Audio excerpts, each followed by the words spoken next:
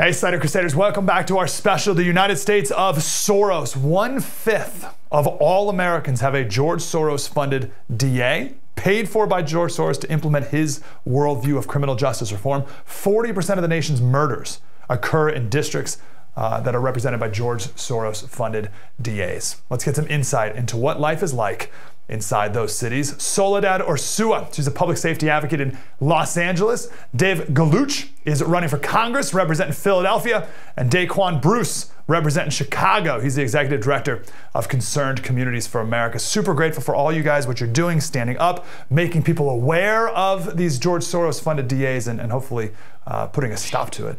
Soledad, representing Los Angeles, tell us about George Gascon. What are some of the worst things he's done in his reign so far? And I think the biggest news is that the people of LA County, where we have 10 million residents, they have actually submitted over 700,000 signatures to recall him. So just over the past 2 years, we have seen crime spiral, and it's rampant. We have a huge problem with the surging murder rate and gunshot violence and victims. And that is a very big problem for Los Angeles that wants to host upcoming major events like the Olympics. So we're seeing that our tourists are being attacked, especially you'll see videos going viral in West Hollywood where tourists are being targeted because they're wearing expensive jewelry like Rolexes. The thieves just see them as easy targets. And then also we're starting to get smash and grabs. And the reason that crime is just spiraling is because the criminals have more rights than we do in California.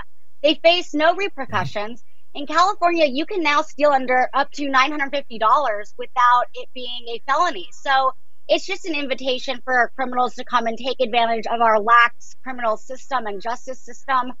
And, you know, you're seeing it everywhere. But the line that they keep telling us, this big lie that they keep repeating, is that crime is actually down. That's not true at all. In fact, what has happened is reported crime is down. Because now residents are so overwhelmed that we're not going to call when a car is being broken into. The police will never respond. And we also, under the direction of George Soros, we downgraded many felonies to misdemeanors, which are literally unenforceable. It's just a slap on the wrist. You can't, add them up.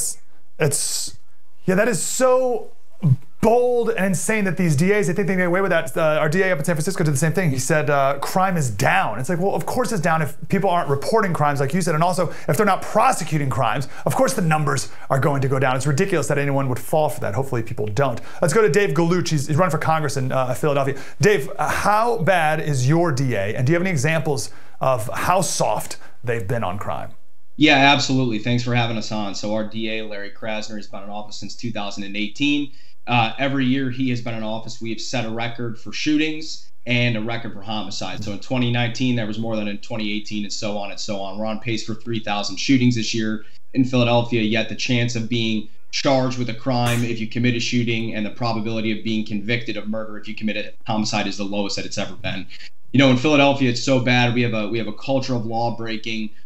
We have an environment of lawlessness that's so bad that unfortunately a 73-year-old man was beat to death with a traffic cone last week by a group of young individuals. You know, it's not uncommon for you to see someone who had been charged with a crime 3, 4, 5 times commit a carjacking and on the 6th time kill someone, and you find that this person had been possessing a gun that they shouldn't have had because they were a convicted felon the 4 times the police had brought them in before, but DA Krasner refuses to charge him. And, there's an unbelievable quote from his office that says, "We do not believe that charging people for possessing guns that they shouldn't have is a viable strategy to reduce shootings." I'm just not sure in what universe that comports with common sense. I don't think anyone would say that, and it's unfortunate that the people who are bearing the brunt of this huge explosion of violence are our most vulnerable people, the very people that folks like DA Krasner says that he wants to protect. Those are the ones whose communities are being destroyed and their neighborhoods are being destroyed by this violence and culture of law.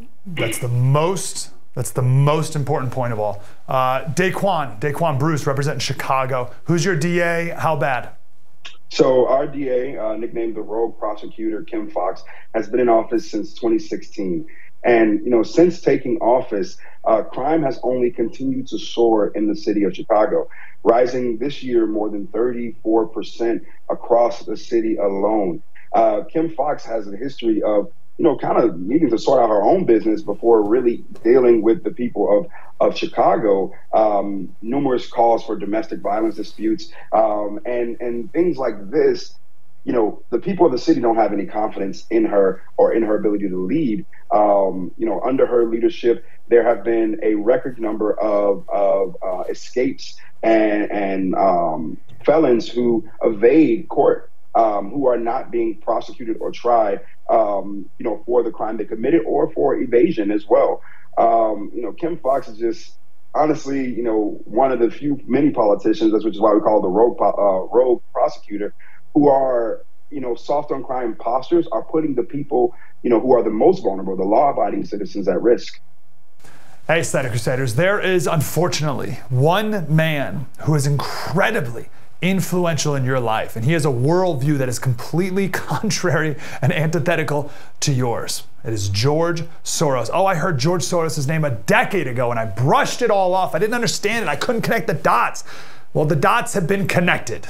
Right, we see the fruit of what George Soros has done all these years when it comes to DAs in cities across the country. Also, what he's doing now with ESG standards. Oh, if you don't know what those are, we talked to James Lindsay on our special. It is available now on the First TV's app. It's a free download. Please watch it, and you can see what George Soros has done to this country and how he influences your life and how we can stop him. Available now on the First TV app, and you can download that at thefirsttv.com and at any app store.